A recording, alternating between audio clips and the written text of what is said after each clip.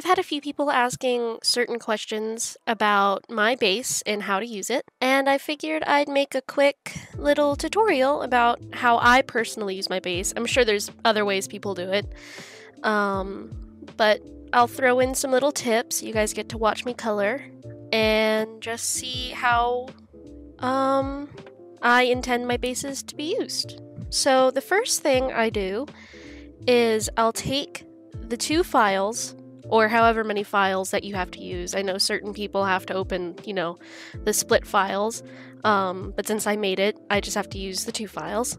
Select all of the files, and you want to duplicate them. You don't have to, but this helps you make sure that you always have the two main bases intact. You're going to be messing with layers, erasing stuff, copying and pasting, and stuff like that, so you're bound to, accidentally delete something, or maybe you messed up and you need another layer, not enough undo, and other stuff like that. So it's nice to have these two files here just as an in case. I know that everybody has the files saved and there's other ways to get them. And I even have it on my PC, I have it on a drive, there's no way I'm going to lose it, but it helps me feel secure. So you don't have to, it's just what I like to do. But I'll go ahead and I'll open the main base, and I picked one of my secondary Sonas that was not designed by me, it was designed by Critter Valley, and I'm going to be making her. So I'll go ahead and show you how I go through the process of picking out the layers and then how to erase and whatnot. So she is a dragon, so she gets the dragon base. Let me go find her ref. Okay. Sorry if I sound a little nasally or a little snuffy. I am sick, as I've said. But it's not too bad, don't worry. And she has those eyebrow dots. Oh, wait, nope, I want to do eyes. I think the normal happy eyes would be the best option for her. Ears. She has Scottish fold ears. Like that. I think that'll work. I might go ahead and draw my own. Maybe. Thinking. I think it looks okay. And then for face details, her cheeks, I think they would be teeny work. Small fluff? Small fluff works the best. So I've selected all I can on this file that relates to the characters. So now I'm going to go back to gallery. Yep, there we go. Go to the other file that contains the horns, mouth, and hair, or whatever files you need to go to. And she has... What horns do I want? I might actually have to draw her horns. Okay. But hair...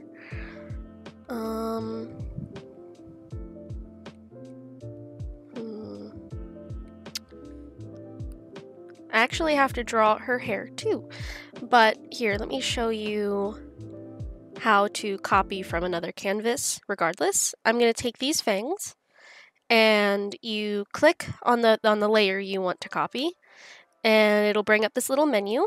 This is, if you haven't noticed, this is mostly for Procreate. There's different ways to do this on other art programs. But it'll bring up the menu and just click copy. So that'll copy only what's on the layer, and it's transparent and everything. And then you go back to your main file where you're working with your other layers and putting the puzzle together. Click on the little wrench and then press paste. I actually don't want that layer. I was just using that as an example.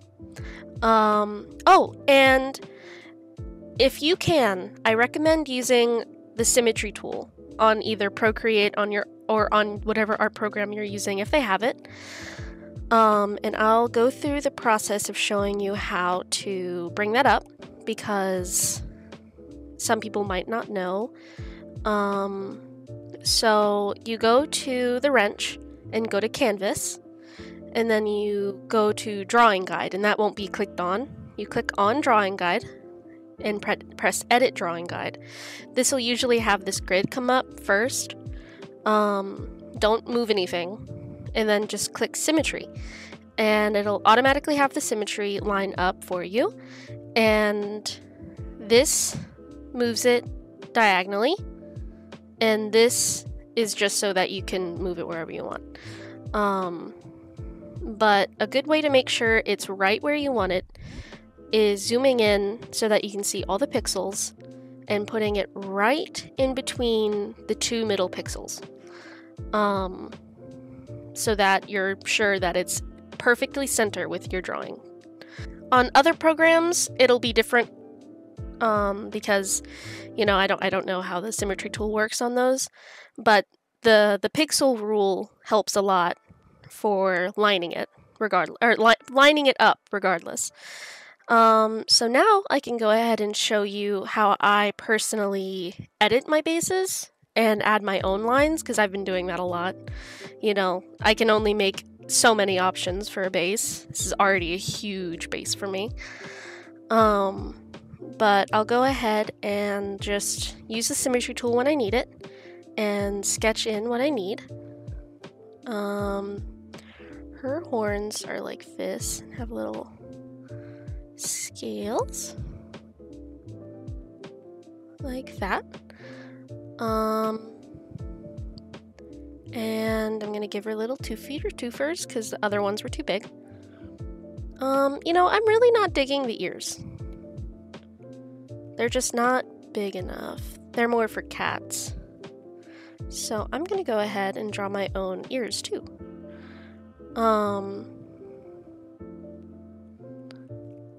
Because her ears are more like this. Yeah, I like that. There's her little ears. And then I actually don't like the horns. So I'm gonna just go like, oh yeah, those are cute. That's cute. And then the little scaly bumps. This is just a sketch if you haven't already noticed. You don't have to do that, but I prefer to do the sketch. It makes it a little easier for me. And then, oh yeah. So the base is kind of big. So if you have to, I would go in and, since you have this on a separate file, you can go ahead and delete something you know you're not going to be using. And then you can have more layers. And then for her hair, I'm going to go ahead and do one of these numbers.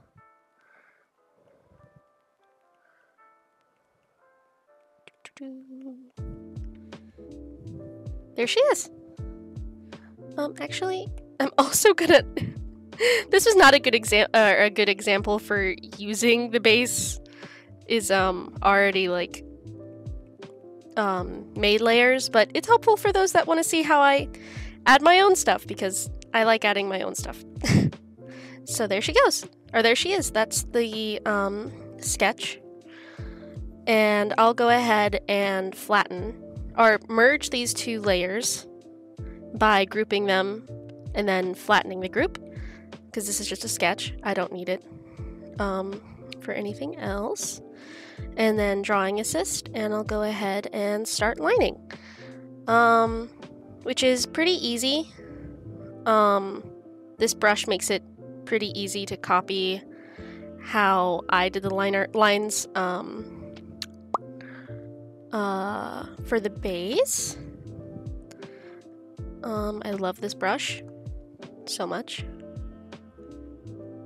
And oh, for those who can't use this brush because they don't have Procreate or aren't using Procreate, it's basically just, I don't know if you can make brushes on your thing, but if you can, it's just a circle brush, and then you lower the spacing all the way. I think that's all the way.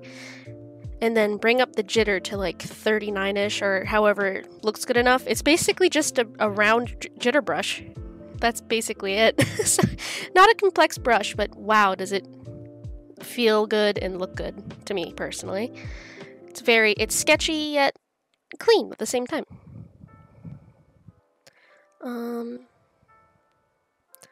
Then I'll go ahead, do that.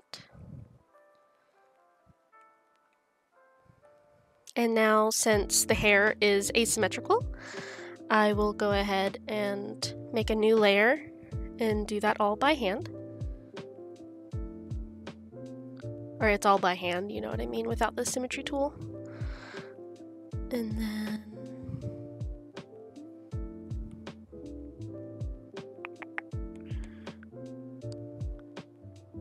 it gets a little hard to see sometimes, so if you need, you can bring it down the opacity on certain stuff so that you can see what you're drawing better. Just a small little tip.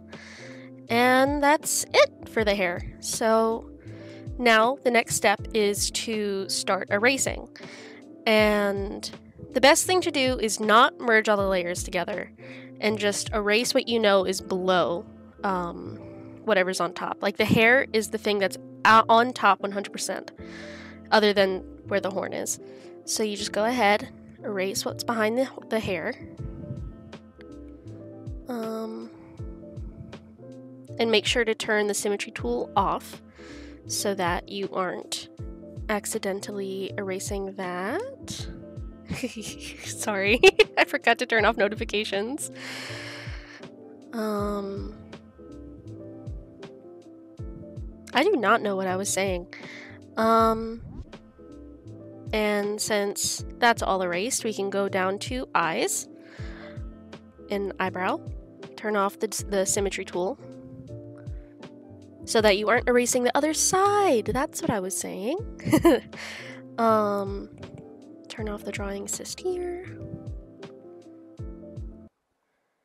There we go. There's that. I think the last thing we have to erase is just the head itself. Turn off drawing assist. Actually, I don't think I have to, but I'm going to regardless. And then just erase where it's necessary. And voila, there she is.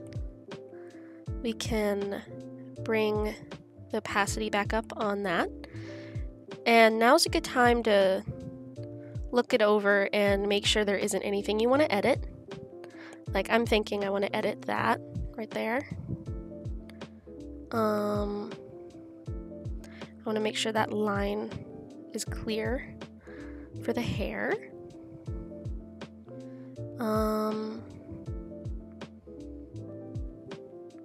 Yeah, I think that's good. Oh no, where'd her teethies go?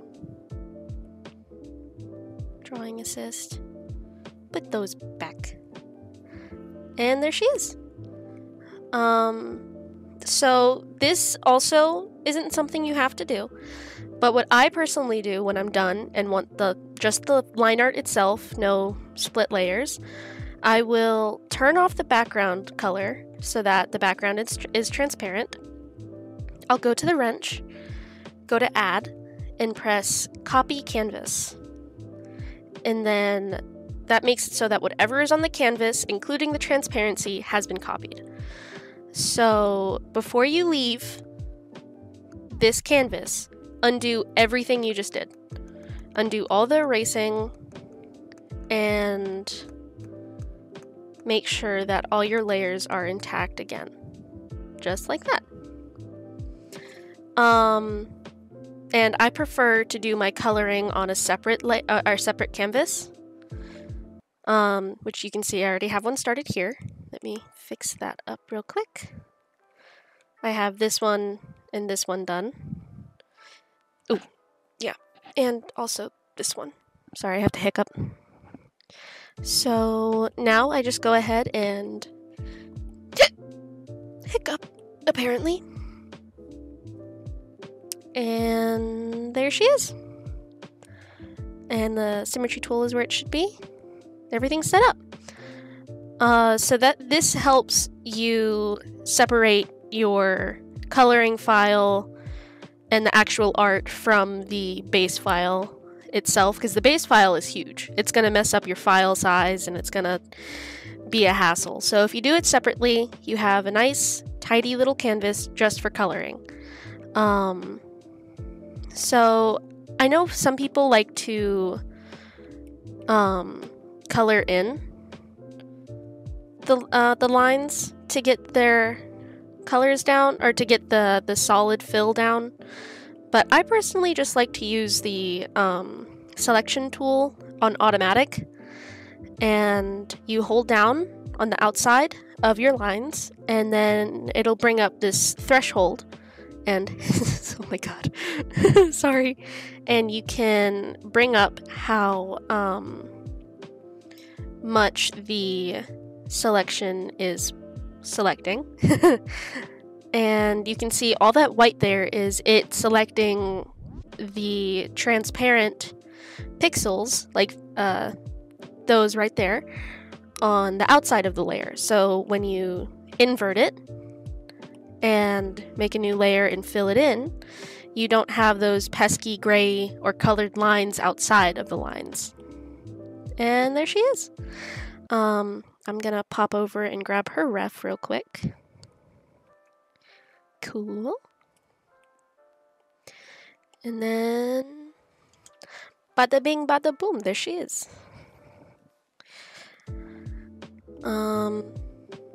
A lot of people hate the way I color in characters because I don't use the reference option, which if you want to, I can show you how to do that. You just turn on reference, and it'll make a reference of the canvas, but you can click image, import image, and slap that on there, and there she is. I don't know why I don't use this. I just kind of like, I don't know why I don't use this. For this sake, I'll use the reference option. But go ahead and alpha lock your layer, and since this design is symmetrical, I will be using the symmetry tool. That's one reason I don't use it. It's because I like to just select on the canvas. There she is. And I like to use a smoother brush to color in, but you can use whatever kind of brush you want. And this is one good method of coloring your characters, is just ignore my dog barking in the background. Just to use the symmetry tool. Oh gosh, I haven't drawn this character before, so I don't know how to draw her. Her design kind of goes like this, and then like that, and then like that. Sorry, I'm gonna get quiet while I'm trying to figure out her design.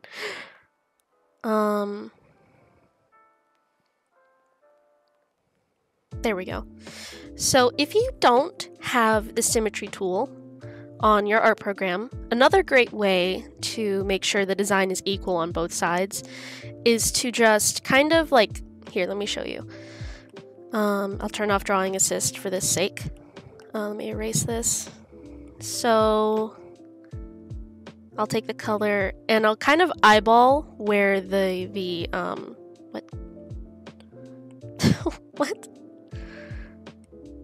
Okay, where the half line is, right here, and just start filling in one half and a little bit over. Completely ignore the other half. You don't have to bother with that. Oh, she's got a line right there. I might simplify her design and make it just like that instead. So you just kind of eyeball it. Just do one half.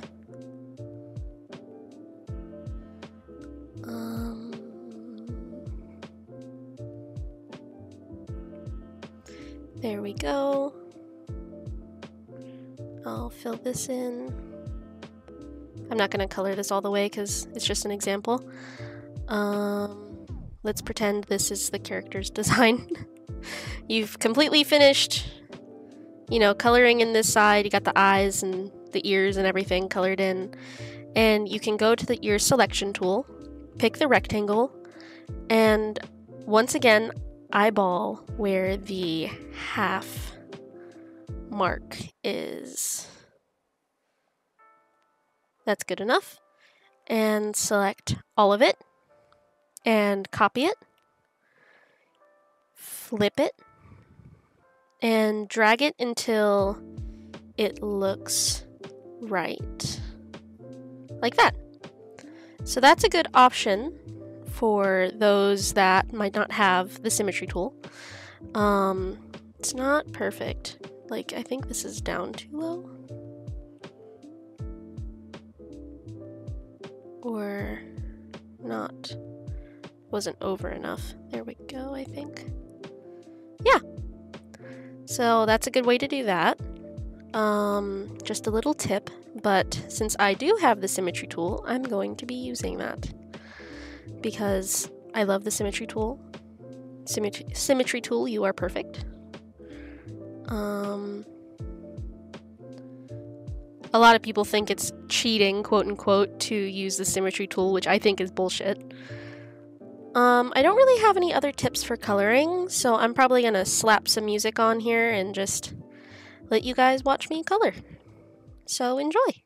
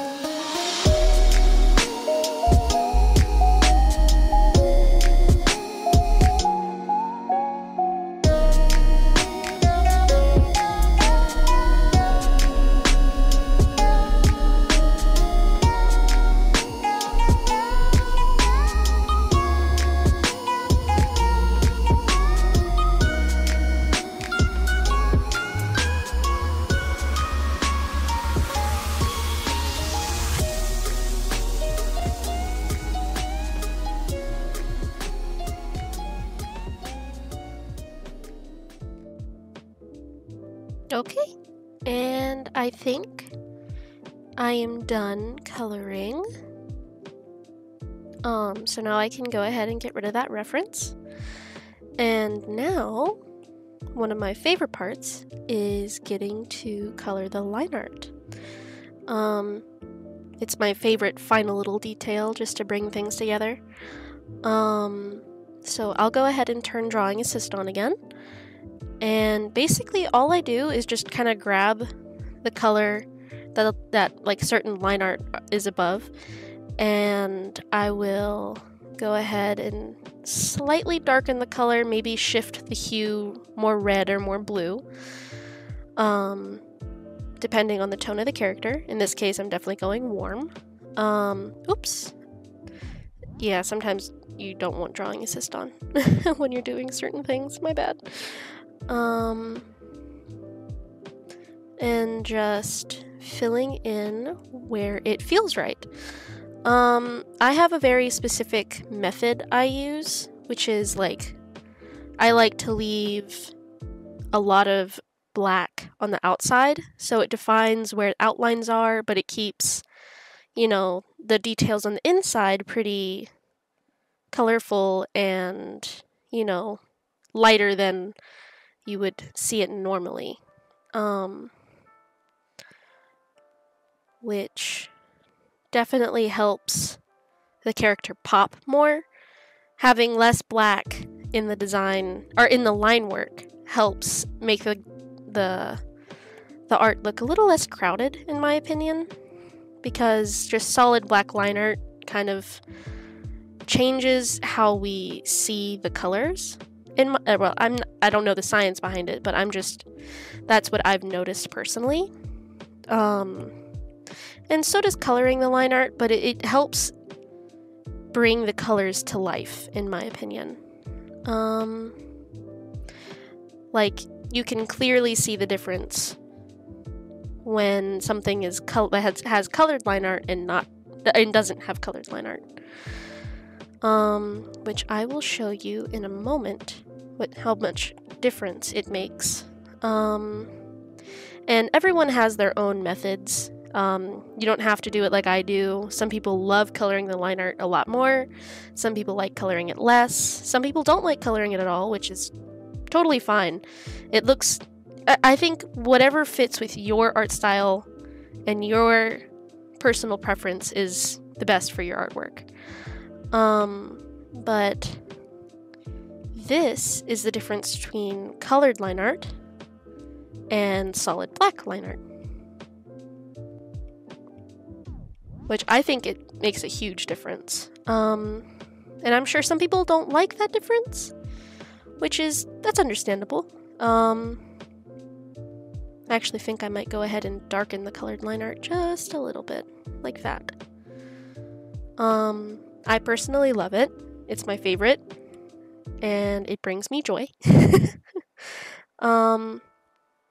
There's not really a good way to explain how to do it. It's kind of just whatever looks good in your opinion. But I like it this way. But yeah, here she is. This is her done. I'll go ahead and show you how I personally do my icons, in case you're curious. I like to duplicate and I like to put everything in a group together so that when I go to select or go to the arrow, the cursor? What is this? What is this called? I don't know, the cursor, and move it around. It has the whole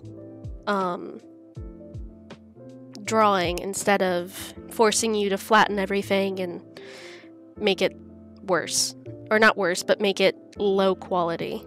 I like to make it big enough that when you zoom out, it's easy to see. And pick a background color, which for her, I'm gonna go like a green like that. I like to grab a soft airbrush, pick another color, and fill the lower half with it. Go to the wand and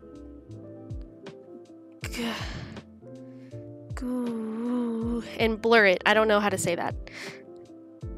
Wait, Gaussian?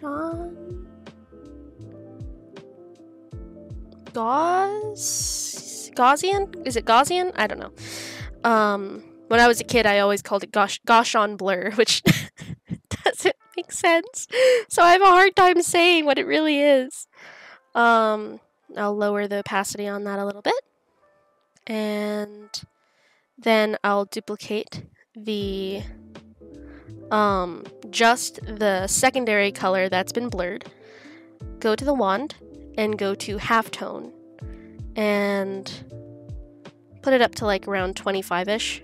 You can also use newspaper if you want it to just be dots, but I feel like the full color will be fine. Make it big enough that it won't be too annoying to look at.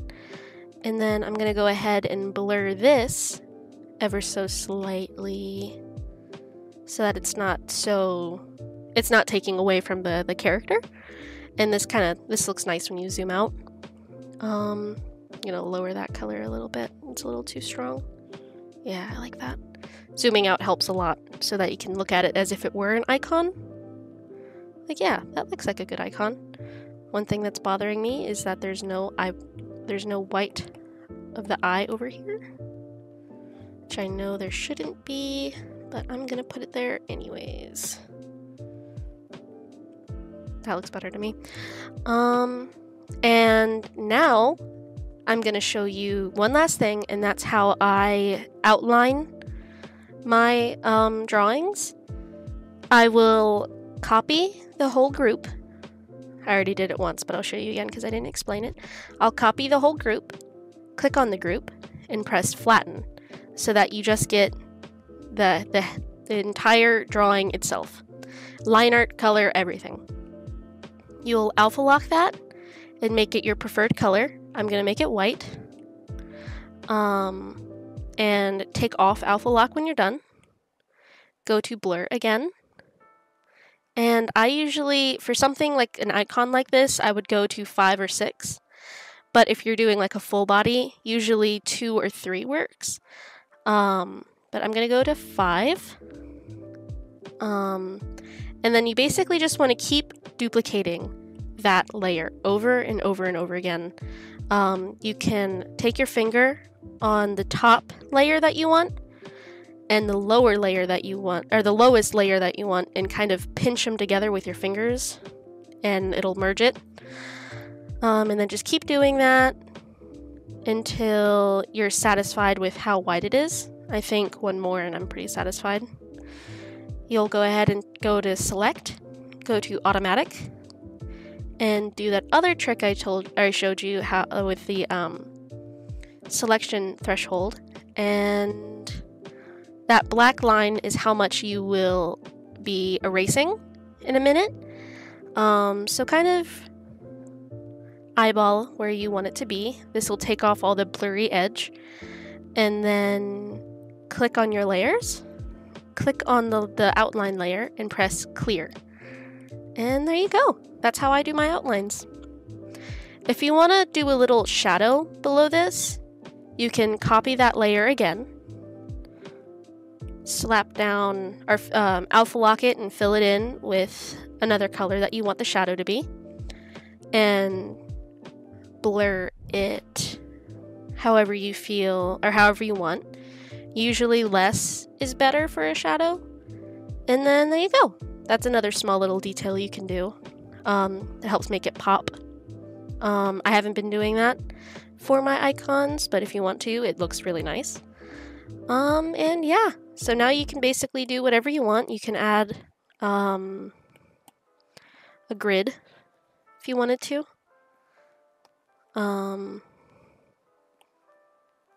However you want. You could add, whoop, not that, some texture. You could add some cloud textures. You could add snow. Honestly, now it's entirely up to you. Whatever details you want to do are really nice.